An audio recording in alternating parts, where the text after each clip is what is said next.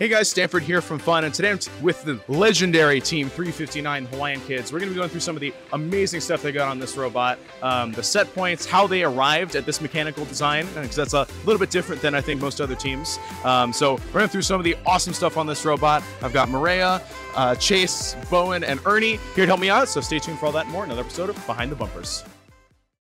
This video on Fun is brought to you by viewers like you and also in partnership with the following.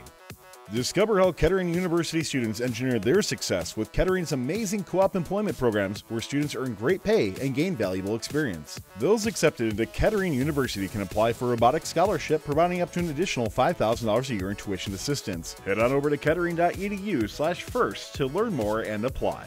Support Fun's content creators when you sign up for a membership on YouTube Join. You'll get access to special perks like emotes, loyalty badges, and Fun members will even get early access to our scheduled videos and more. 100% of this revenue will go back to our correspondents to help recognize their efforts. Click the join button in any YouTube video to pledge your support.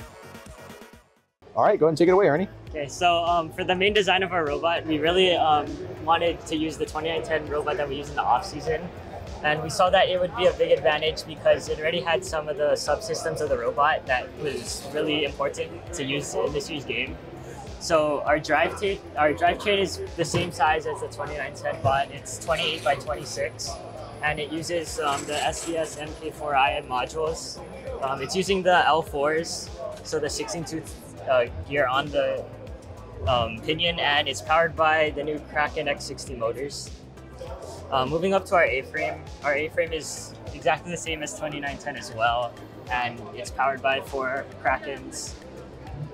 Moving towards the arm. So something we changed about this was the telescoping arm. It's now just a one stage, so it extends up to help us score in our amp and our trap. And we only use it for those two because of the size requirement. And we saw that we didn't need the third stage just because we didn't need to extend that far out of our frame to be able to score. So moving kind of to our intake, the intake is the same thing as the 2910 robot and has the same exact geometry. The only difference is that we changed the width of it to better fit the note into the intake. So the note is fed into the intake and uses these guides on the left and right. These guides help to center the note to better score it, and we use it pretty much when we're scoring. And from here it moves straight into our shooter, and our shooter is powered by 2 Neo Vortexes. The gearbox is under the arm right now, and it's then fed into these wheels. So the intake flips down to intake and then flips in. We pretty much score from most of the parts around the speaker, and it's pretty consistent. So for our climbers are these 2 Versa frames, and they ride up it using these bearings along these plates. There are 16 bearings on each of these plates, and they ride up using the constant force spring on one side, and then there's a spool inside here powered by Neo that's on a 25-to-1 gearbox. So yeah, another thing that we added kind of later in the build season were these forks powered by servos. They would drop down and help wedge us under the stage and kind of get more parallel to the floor, which helps a lot with scoring into our trap. So it's just something that we kind of took inspiration from last year with our forks that we climbed on the charging station.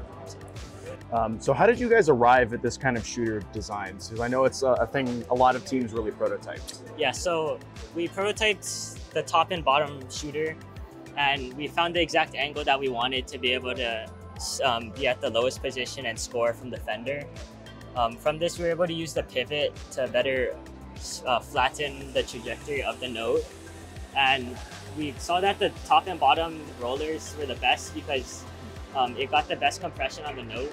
So the compression on the note right now is a 1/4 inch, and the wheel layout of the shooter changed from our first tournament at Canadian Pacific. Originally we had 2 of these wheels on each side, but after we kind of got back and started practicing, we wanted to see if we could add some spin So by moving one of these wheels over, we added a bunch more spin, and now we can shoot from farther, and it's a lot more consistent. And then one last quick question. These rods that you guys use to balance yourselves for trap, what material? They're carbon fiber rods, so like the same ones that we used last year. Cool, awesome. Well, let's go ahead and talk about some of the software tools that help you guys score with this machine. So on this year's robot, a big point of emphasis for us was using a lot more vision in the systems that we use. So on both the front and back of the robot, we have a RDU cam, and each one has its own orange spy located on top of the climbing motors or on top of the pivot motors. These are really good for us because they give really accurate hose estimation data, and that feeds back to make our autonomouses and our automatic shooting and teleop more consistent. We're also using a Limelight 3 with a Google Coral located under the shooter head, and this allows us to see over the intake and automatically rotate to and pick up notes on the ground. Another unique system that you'll also see down here is this little time of flight sensor.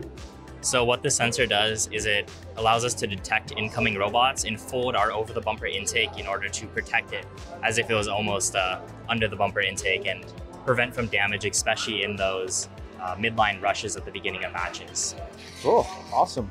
Well, let's go ahead and move on to the next feature of this little robot. So one of the big things we want to do with our robot is to make sure that it's as reliable as possible with the wiring. So one of the things that we do is we run 2 CAN buses. We run one in yellow, as you can see right here, and one in purple. And this is just to make a redundant CAN bus that we can always fall back on in case something breaks in one of the CAN buses and we need to quickly fix it. We can't spend the time on fixing it. And so we run that all the way from the bottom here up to the top of the arm and then into the intake, which you can see there are vampire clips right here. And those all connect all of the devices on the intake to our CAN bus 2 times. And another feature that we really wanted to use this season was LED control. So with our LEDs, we have status signals such as which alliance we're on, the status of our robot. So as you can see, these are bouncing, which means it has no note. And this means that it's spinning up. And when you put a note in, these go solid, as you can see right there. That means that we have a note and you can tell. And there are some other ones that we use on disable, such as when you press the buttons over there, the one that does coast mode, this starts blinking so you can tell that it's in coast mode, you can turn it off. And there's also a button for zeroing, so if the robot is not zeroed, the color of this stays solid, and then once it does zero, it turns white. And we also have a couple more wiring features, such as these disconnects right here.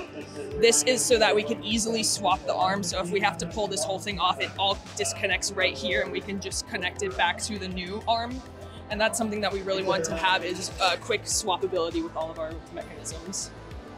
And how long have you guys been doing the redundant CAN buses? I believe 4 years, 3 years. So we've been trying to do that just so that we don't have any issues at tournament and to keep things running as smooth as possible. All right, and let's go ahead and go through the set points that you guys have, just in case all this amazing vision stuff doesn't work out. So for some reason, if we do have some sort of issue on the field, like the photon vision disconnecting or some sort of issues causing our pose estimation to go bad, we have set points that enable us to continue to be consistent and produce on the field. So Chase is gonna run through his different buttons now. So each one of these is tuned to a specific location on the field. So there are areas where our driver knows to go to, and then we can just run this in order to allow us to easily score. The other button he has is the amp, which uses motion magic and only one button to automatically move and then score into the amp. This system for the amp is really reliable for us because it's no handing off, and it's been really consistent for us at both of our events. And then moving into our trap, we have one button to move everything into position to prepare for that. We then go onto the chain and then press another button. This moves the robot and climbs. We also added a linear servo that opens the trap door at this event, which has greatly improved how consistent we've been able to be on the trap. And I can say these guys are one of the most consistent trap robots here at San Diego. So it's been a very, very incredible machine to watch. So this has been your tour of this incredible machine here at the San Diego Regional. These guys have been amazing to watch here. Currently played a couple quals. They've looked absolutely incredible. So check these guys out at Midwest, Hawaii, and the championships. So thank you very much for allowing us to come and see this robot, and good luck out on the field. This video on fun is brought to you by viewers like you and also in partnership with the following. Discover how Kettering University students engineered their success with Kettering's amazing co-op employment programs where students earn great pay and gain valuable experience. Those accepted into Kettering University can apply for a robotics scholarship, providing up to an additional $5,000 a year in tuition assistance. Head on over to kettering.edu/first to learn more and apply.